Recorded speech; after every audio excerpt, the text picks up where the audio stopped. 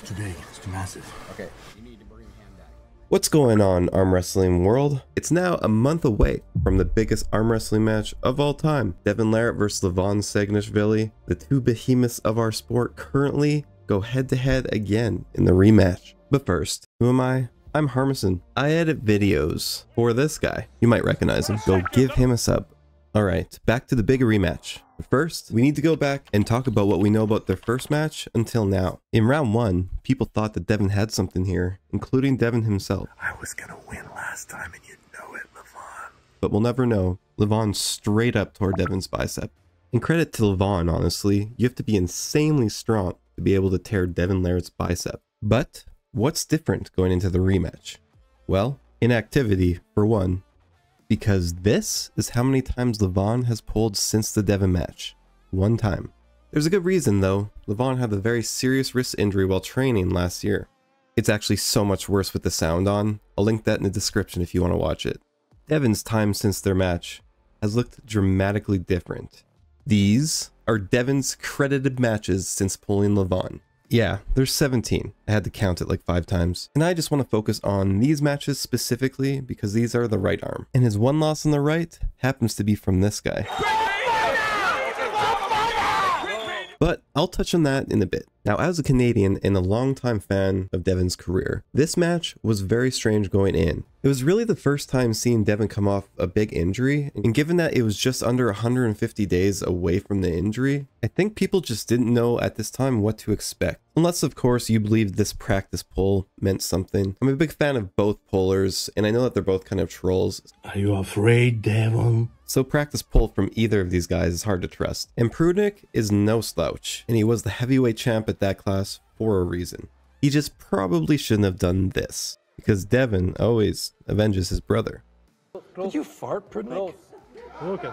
You stink. Talking here, trying to get right into their same fight. So, spoilers, Devon won, and it was incredibly impressive at the time, coming off a bicep tear injury not that long before. And this is where I probably should mention stem cells. If you go back to last year, I'm a different athlete now. Now, I'm not a scientist, so I'm not going to get into this subject, but it does appear that the stem cells have helped Devon quite a bit. The next match was against Sanders Shetties, and I like Sanders a lot. I just think this was probably a mismatch at the time. This was right when Devon was going after all the Europeans. One by one, the Europeans will fall. So yeah, Devon won, but Sanders is a good sport though. Finally, we get to Gennady. And if you don't know who Gennady is, he's a bad, bad dude. Ironically enough, Gennady actually used to give Levan a lot of problems early in his career. And problems, he definitely gave Devon. Understand exactly why. Massive drive, and there is the pin! But in Devon's own words, this loss was great for him. Lots of inside work, and I still am. I'm doing lots of inside work. Gennady showed him weaknesses to work on. There's not many people in the world that can say they beat both Levan and Devon Larratt. And there was some controversy regarding the reffing in this match, but I'm not going to cover that. They were about to have their rematch, and then this happened. Gennady Kvikvinia apparently has blown his bicep. Devon's next big match was a rematch against Dave Chafee. And Dave was just not in great shape at this time. And I'm not trying to make excuses, but he had lost 4 of his last 5 matches before this one. Is that all you got already? Oh my, oh my. Yeah, it was not pretty. If you lose round 1 to Devon Larratt, it's probably going to be a long night. And then there was the Ryan SB drama. And let me just say this real quick. Devon just wins this really fast. It's a single round.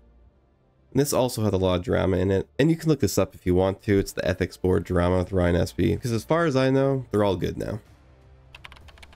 At this point, Hermes was looking like an absolute killer. He had just had a pretty one-sided victory against Jerry Catarat for the title, and he took the first 2 rounds of Levan's professional career and forced Levan to bring out the oxygen tanks.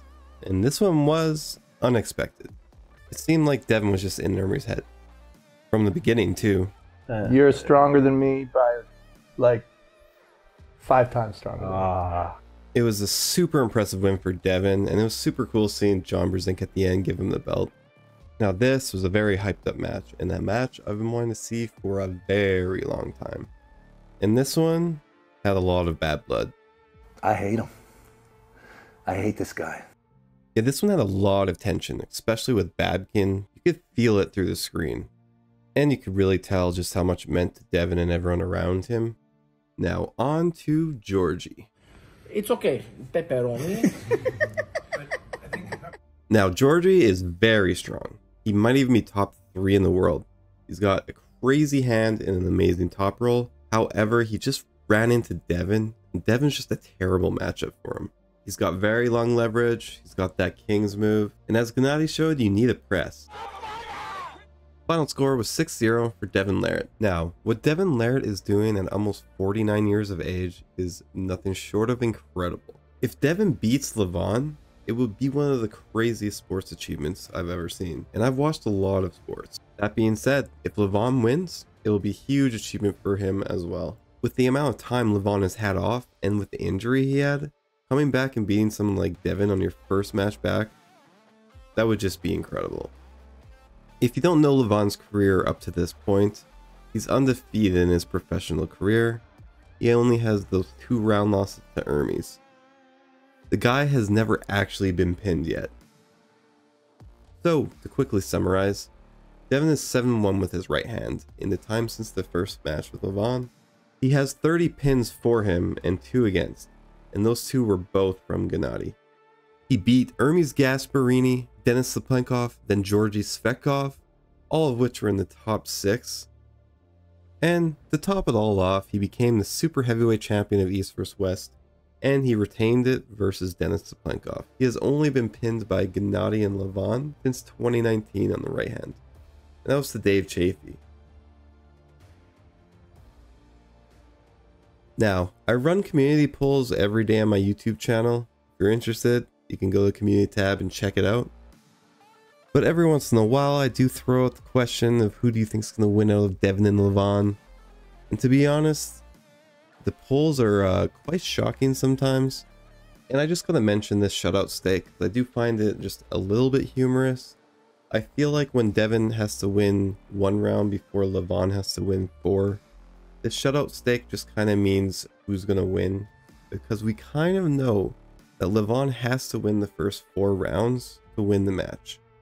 And if Devon wins one of those rounds, there's a good chance Devon might just win.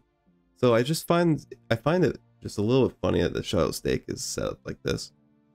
And one last thing, I am going to make a playlist for this video, and it's just going to be all the official matches that were talked about in this video. Maybe the left-handed ones too. You could be new to this sport, or you could just want to rewatch all the matches just to get yourself caught up. Either way, it will be there. Thank you for watching, like and subscribe, and I'll see you next time.